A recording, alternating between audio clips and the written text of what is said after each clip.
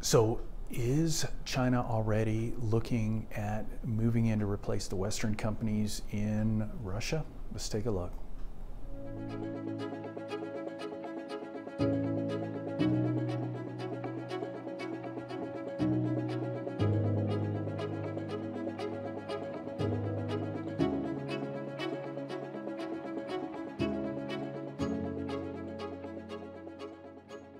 So about a week ago, I put out a podcast talking about the Western oil companies leaving Russia. BP, they're out.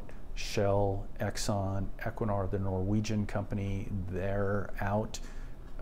And so I had mentioned at the end who probably will be coming in, and I didn't name anybody, but here we've got an article from Reuters basically discussing with CNOOC, the Chinese oil company, and their comment is it's too early to move in with new investments in Russia. They'll be there at the time of their choosing, and that's an issue for the West, for the world supply of energy. And the reason is that CNOOC currently is in a huge LNG project in the Arctic. They're not leaving. The Japanese are also in. They're not leaving. So who is leaving? Well, Western Europe is really the area that's dependent on Russian energy and Russian gas.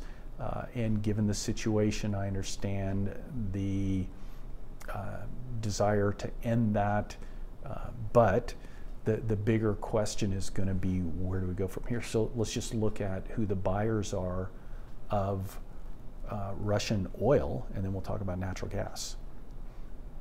What it looks like, clearly China is the biggest buyer of Russian oil, and that'll continue to expand, possibly along with India, some other places in the world. I'm sure Sri Lanka is critically short right now, but the main buyers potentially are going to be Southeast Asia. Well, let's just leave it at that.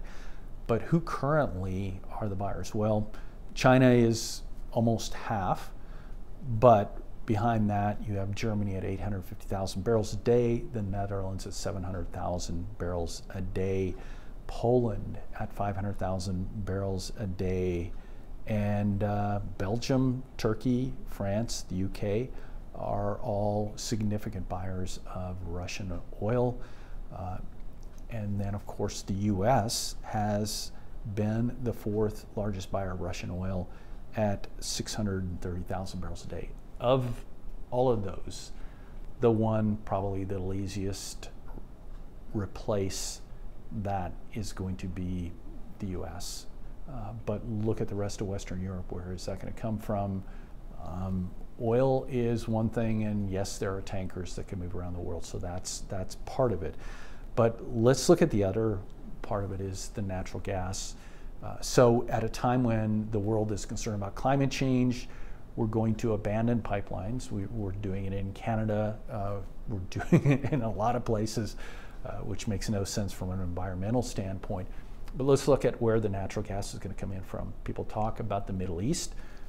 Saudi is spending $10 billion on a shale gas development project. ADNOC just signed a bunch of contracts to develop unconventional, but those are, I would say, geographically constrained areas that are going to take a long time to bring up to speed. So look at Qatar. Qatar is a huge source of LNG, but they're contracted up. So Qatar is not coming to the rescue for Western Europe, and there isn't enough LNG offloading capability right now, to the best of my knowledge anyway. But Qatar's not coming.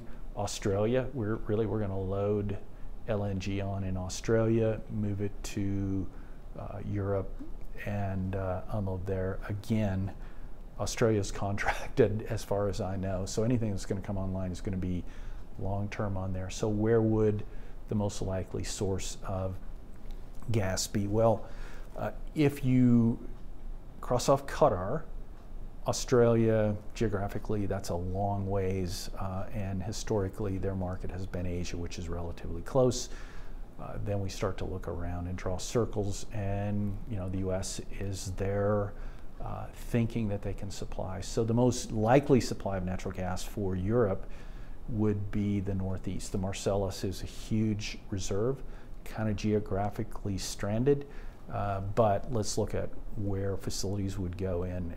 There's not going to be any LNG facilities going into New York, to Maine, to Boston, to Washington.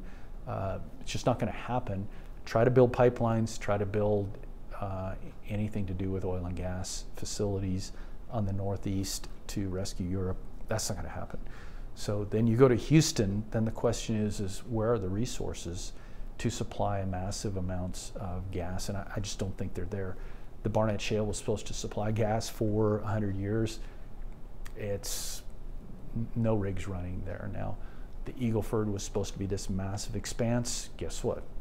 Had some sweet spots, nothing else there, and you know the expansion capability. So there's some deeper plays in Texas, but they're very expensive.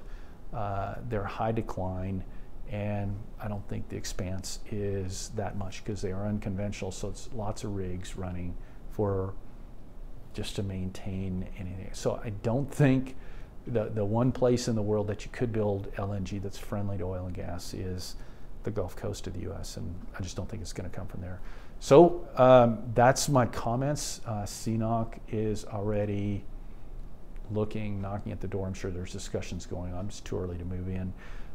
And again, I would say the best move for the West is to find a quick way to settle this war and to stay engaged with the Arctic and the Russian gas projects. They're massive, they're long-term, and that's the best solution. Beyond that, we'll see where this goes. But as predicted, CNOOC, the Chinese, are already looking at the Arctic gas and oil that's being abandoned now by the Western oil companies. I don't think it's a good move. I think it's got long-term issues from the world supply of energy. And there we go. That's it. Thanks for watching Energy Today podcast.